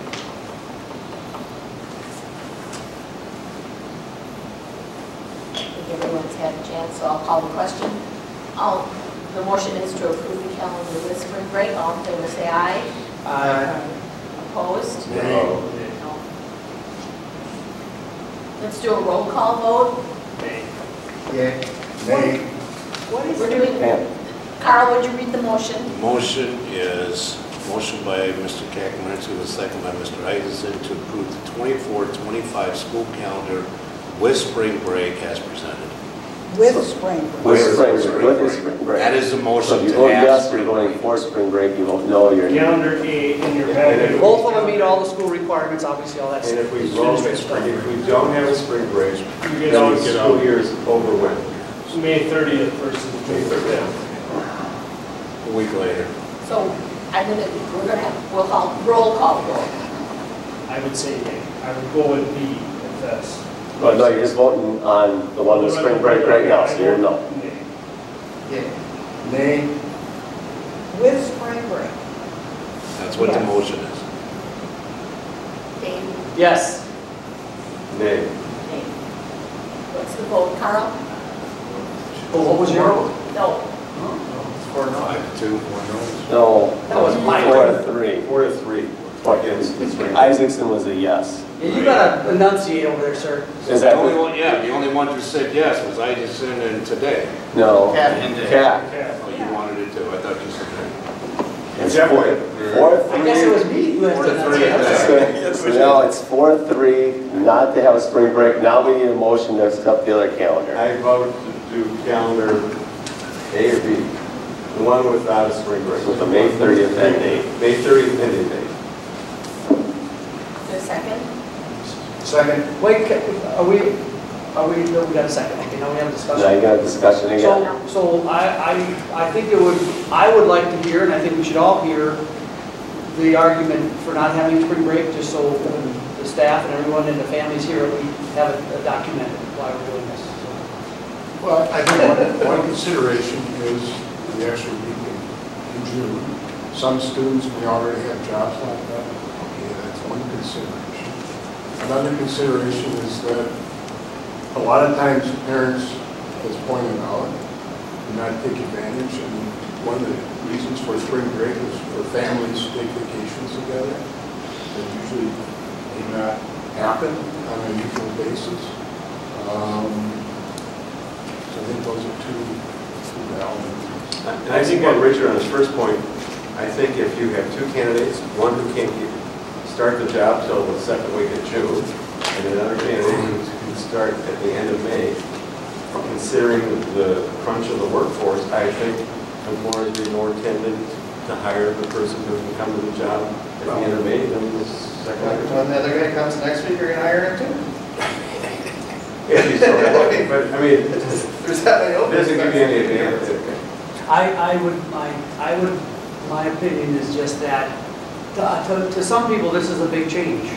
And this was, shocked me that we're changing, and I'm just one vote, I'm fine. So if we're really, as the board, if we really wanted to find this out, I might recommend in today's day and age, it's real easy to put it on a survey. Put it on the internet, Facebook, Let's Go to Our County do it. When does the school calendar have to be?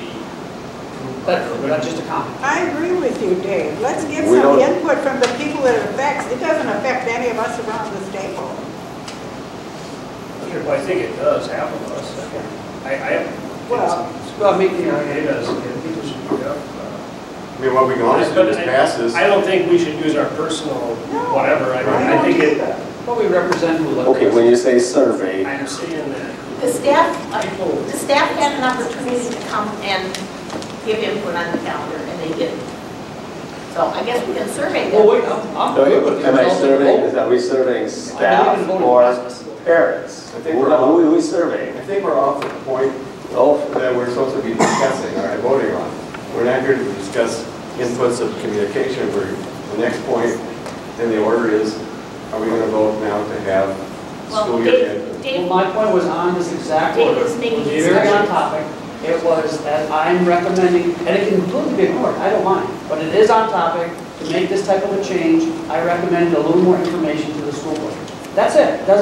Let's all vote on it. When does this have to be? I'd like to hear from the students. It doesn't have to be, well, I think some you got folks the like it votes so they wrong. can plan ahead of time. Like January would be fine. It could be tabled, but then tell me who you want me to survey, parents or staff, or both. Well, why don't we take action and they've got till...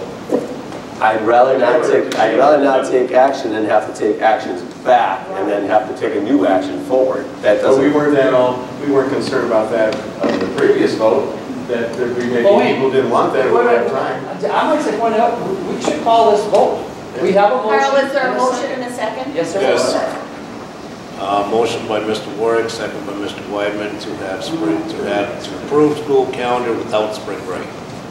So you'll be Calendar voting, B in our packet. so you'll be voting 2 days to off for Easter. approve the calendar with no spring break, or to go no, it's defeated and we don't have, neither of those is approved and we can send it back for. Part B. Calendar B. As presented in the agenda. So, all in favor say aye. Aye. We're approving B. We got to opposed. the calendar with no spring break. That's B. We'll do a roll call vote. Aye. Aye. No. No, sir. Aye. No. And I'm saying no because I would like to see it tabled and surveyed. So I don't, so what's the? Okay, tell me who I'm serving. Is it parents what's or the staff vote, or? Carl? What's the vote, Carl? What's the vote count? What's the vote, Carl? It's reverse. 4-3 the other way. 3-4. No, this is the same way, and they're both defeated. Okay. Both calendars got defeated. I would move to table the school calendar for 2024, I think that's on board. 25 until we receive We already took input action. from staff, parents, Nothing's and passed. students. Second. Why can't you keep going? Carl, you I'll want to second repeat? Okay. Does everybody have the motion? Repeat it again. Repeat that again. Carl, you want to read the motion back, please? The motion by Mrs. Today, who seconded? I just didn't hear the list of. Who seconded? We're all serving. Who seconded the motion? Weidman seconded the motion. To table table the issue of school calendar with additional input from parents, staff, and students to come before the board before a decision is made. And can that be easily done, the survey? Well, we haven't answered that No. question. Point of order. You cannot table this now because action has been taken. Both got defeated. So now you have to have a new action of saying, I want to, there's no action. Both were no, so they're automatically There's no tabled, so now it's what do you want us to do between now and January? So what do you recommend? It was automatically tabled. What I don't understand is we've done this 6 years now, and we've had this problem. What do you recommend now that you want to survey? You want to, what do you want, what would you like to do? I would think each family should get a vote. One vote per family. That sounds good. Because I don't think if a family has 4 kids, they should get 4 votes. I didn't have that in this discussion, but may I get clarification on what you just said? Because we've done this for 6 years and approved the school calendar, but we've never changed spring break before. No, we did. To me, that's a... No, incorrect. We had no spring break during construction. We did. And that was the only time we didn't have it. That's a good clarification. That's the I would take How was exception, that yes. perceived? Did people complain? Were people like blowing their minds? People God, we don't have spring folks break. understood because it was a construction year, we were getting out of the old building as fast as possible to knock that thing down. That was a right? different service. That was a whole So, different, but- we're not doing that for another 20 years.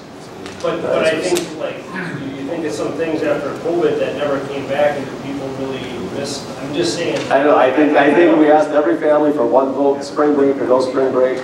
Maybe, you know, for people I think that I'd give them have the 2 calendars and let them one look and make kid a here, choice. one kid there, and another kid there, a lot of times your spring breaks don't line up anyway, so if you want to go on vacation, you go on vacation when you want to go on vacation. People do go on vacation when they want. So if you have spring break or not, it's, The biggest group of travelers are teachers, which is about 12% of our student population.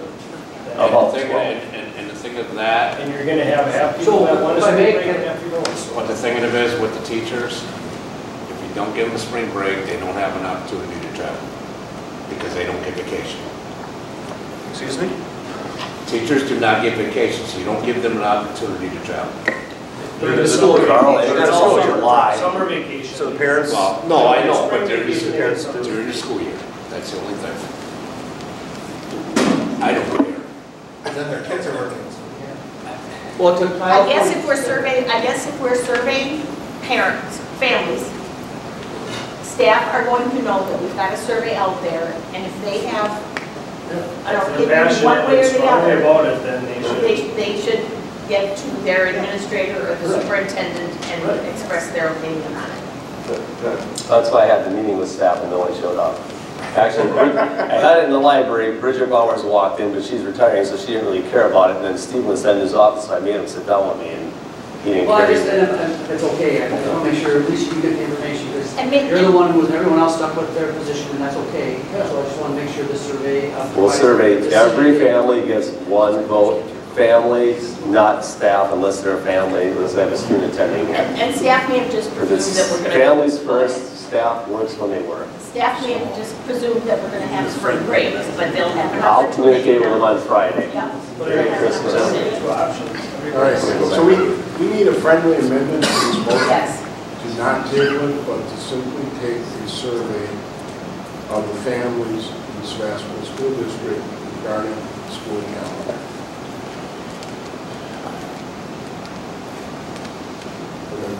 Was that the motion? I'll second. Well, whose motion was it? It was Sue's motion. I think it's a good motion for parliamentary. I don't know how you do it because we don't have that on the agenda to the survey. Well, we have the topic of school calendar. He wants a survey for the school calendar, so it's on the And then there's agenda. direction on why it has to happen, and okay. I think that's excellent. So whoever made the motion has to accept it. Read that back, Carl. Good motion. Carol's last week. Yeah, thanks, guys. This is a good meeting to come to. Yeah. Challenging. But then your last one here, Survey, challenging. you wanted to survey families, or you just want a survey to get input? No. Survey families. Survey families to get input, whether or not spring break is wanted or not. And withdraw the table. I'll amend your motion. And with That the decision, survey the families, one vote per family, whatever they come up with, that's the policy. No, yeah, not policy. We don't have a policy. We don't have a policy on, we don't have a policy on that, no. We're just making that motion. If they want spring break, you get a spring break. If they don't want a spring break, they don't get a spring break. So you either go to plan A or plan B. Carl, would you read the motion, the amendment? Right, they don't have to accept the amendment, though. the amendment is what we just survey families to receive input. Right, but he wanted to amend the amendment. Well, who's making? Wait, don't talk about that amendment. I'm talking about the amendment that Dick made to, What motion? I'm talking about the amendment to Sue's motion to withdraw the table and survey families. Right, that, what you just said, that's the vote, that's Dick's amendment to the Okay, vote. we're going to vote on that one. Roll call vote. Aye. Aye. Aye. Aye. Aye. Now, if you want another motion that it be written in stone, we can do that, but I think, personally, I don't think we should have a motion to write that in stone. I think we need to get the feedback back Until we get the for information. discussion. Okay. Are we done and clear on all of that? Sure. We'll look for a motion to discuss the high school description booklet for 24-25. If you have any questions you want to direct to Mr. Schaefer, you can do so at this time. I would move to approve the high school course description booklet for 2024-2025. Second. Other questions or discussion? Mr. Schaefer, you want to elaborate about English? Sure. With the English department, we've had, with Ms. Vanderhoof has been out on maternity leave, we are looking at possibly, there's conversation about adding a AP Lang to the English curriculum and just kind of fine tuning some of that and then setting up the schedule for that moving forward. So. Talk about AP Lit as well. You go to AP Lang, tell them language, tell them what that is compared to Lit. Okay, so AP Language is would be a college credit course that students can obtain. The focus of that is in nonfiction literature. The focus is on nonfiction studies with a persuasive emphasis. So, and then AP Literature, currently we have it as a 2-year program. And when you look around the state, you look at other high schools, Nobody has AP Lit for 2 years, they only do AP Lit for 1. So AP Literature, I'm sorry, but AP Literature focuses more on a fictional genre in writing and reading studies. We currently have it as a 2-year program, so if we would implement AP Language, our students would have an opportunity. The benefits would be instead of only being able to earn 3 college credits when they leave here, they could obtain 6 college credits. They could focus their emphasis in 2 other areas, in nonfiction and in fictional studies.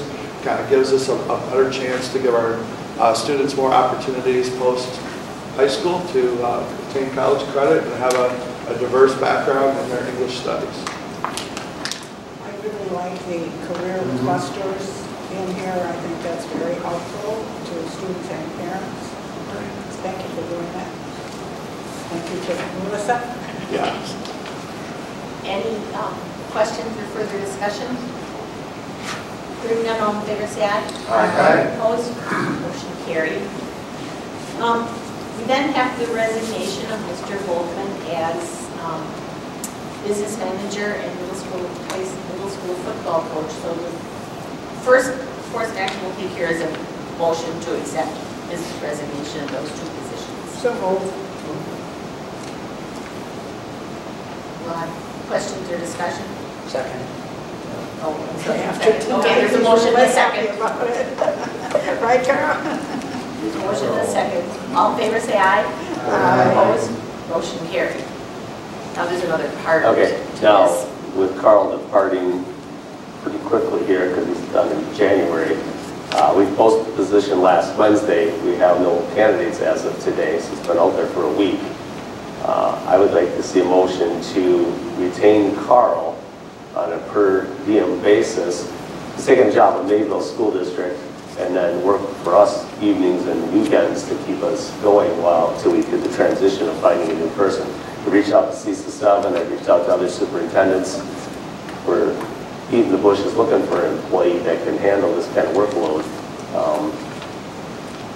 But we need assistance in the meantime, so I recommend, and Carl's got time. I won't have time because right now, I'm only going to have 2 games to officiate, and I won't be working games as far as supervising that, so my nights will be open. I can do everything I need to do remotely, because the computer that I have has all the programs. I have the Skyward, so I can do payrolls, I can do the WRS, I can do W-2s, and things like that. I can do remotely from my house in Fond du Lac, where I will be living. And I may have to come back once or twice a month to, well, Chris can send me the paperwork that I need, anything that comes in. Everything else is already done, it's all in the system, so at least until it gets you through, until you need somebody in here to be able to run papers and that. So I move to retain Carl Volkman with per diem as long as he's able until we are transitioning to a full-time replacement here as a business manager. Second. Questions or discussion? Dick, did you have questions? So, is there any legal implications? I mean, what do we classify Carl then as? We classify him as a consultant? He's a salaried employee until he accepts his resignation, so yeah, I'd have him as a consultant or a third party, kind of like CISA 7 does work for us. What legal implications? So we would do it on a contractual basis? Yeah, kind of like our school site, we do it on a per day basis for him as well. Be very similar to that. So, I mean, we just had this discussion after hours last night, well, before the basketball game, but after school day yesterday, because we've been waiting for someone to apply. Yeah, what kind of duration? I mean, how long? I mean, this could go on. Dave's motion says as long as Carl is able. I said purposely until we have a full-time in place. I said that for a reason. Yeah. We don't know when we'll get a candidate. Right. What concern do you have with your question? No, I'm just saying Carl's concerned. Oh, well, let's not worry He can about quit Carl. whenever the hell he wants. Don't worry about Carl. I mean, he can. He just quit. I mean, he has that freedom of choice. That's why we make You brought the idea up Blind gifts. because We don't find a candidate for a year. Are we going to retain Carl for a year? Well, he won't do that. Well, I think we're going to have to do something for that. we're going to have to, That's but the reason. So we're going to have to figure something Piggybacking off of Richard's question, we're gonna get somebody. Well, but in other industries, you can go to your accounting firms or something, or there are firms out there that you will pay, and they will come in here on a temporary basis, and they're expert in that area, you assume they are, to take over this position until such time as you find somebody. And so I don't know, in a month, Carl may say, this is too much for me, and then we're at, so I think in the meantime, as a backup, we should be looking for other resources out there from a temporary service that is expert in this area to come in and That's why I started. Authorizing That's why I started with CISA 7 last week, and that's why I reached out to the other superintendents, and that's why we're doing we what need we're to make doing. a motion to authorize him to go ahead with that in case, so he doesn't get another. That's what we're doing. That's his job. It's not hiring. No. Engaging in a contract now with somebody. That's how we got our CISA 7 score right now.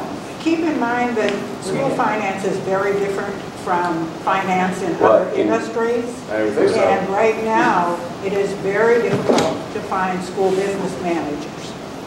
And CISA 7 has a new person starting with them on Yes. January 2nd as well. So CISA 7 takes care of the 35 or 37 school districts in northeast Wisconsin, so we'll keep hunting. So I misunderstood. What is CISA 7 going to provide?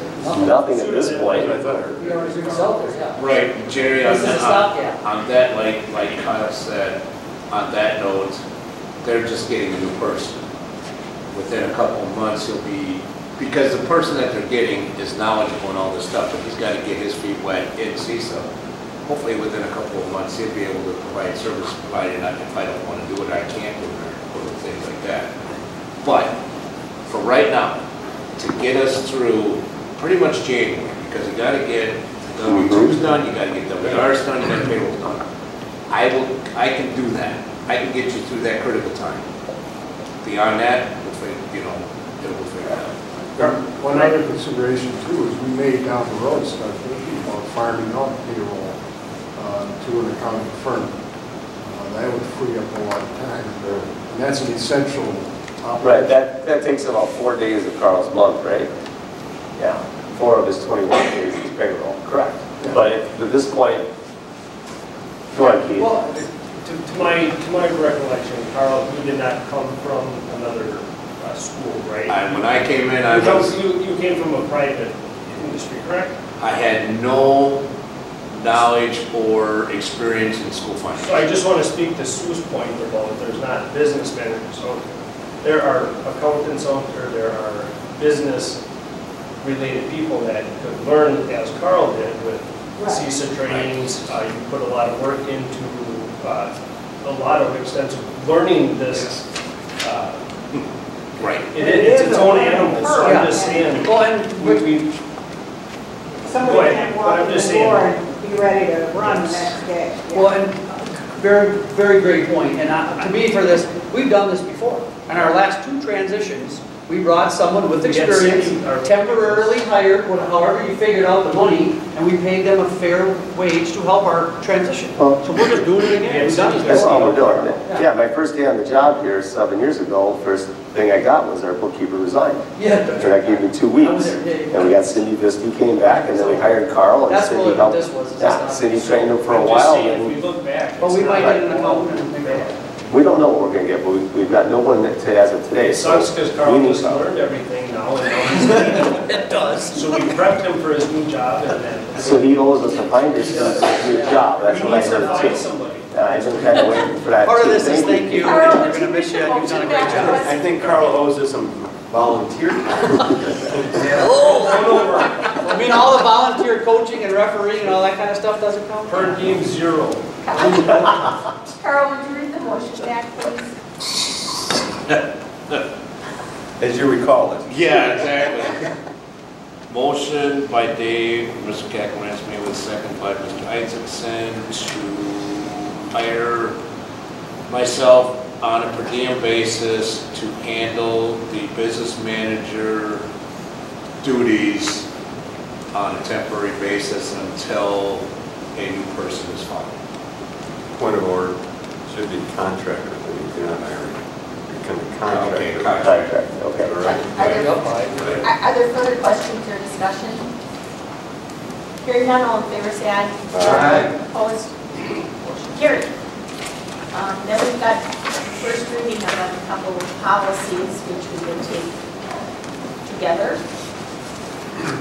I would move to approve a first reading of revised policies 8310, public records, 8500, food services.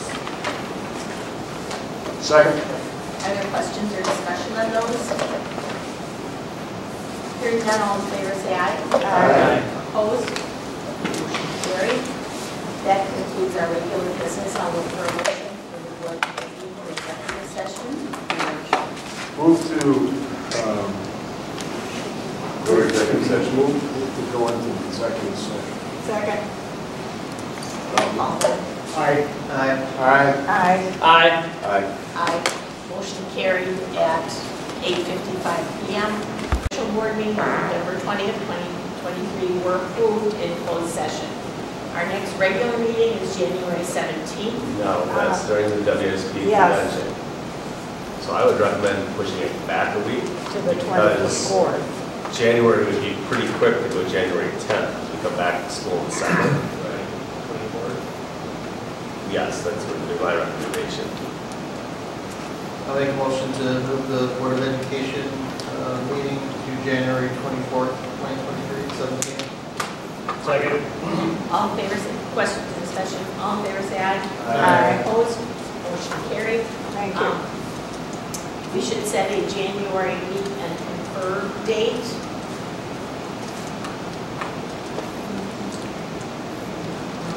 I don't know why, but I think we did Tuesdays for some reason.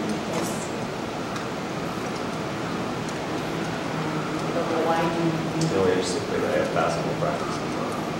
Well, when do you allow basketball practice? Do you have any late practices? Thursday the 11th, I have a 5:30 practice. Thursday the 11th for me, for anybody that can make it. I could do that. When is it? Thursday the 11th of January. At what time? What time do we do that at, 3:40? 3:40.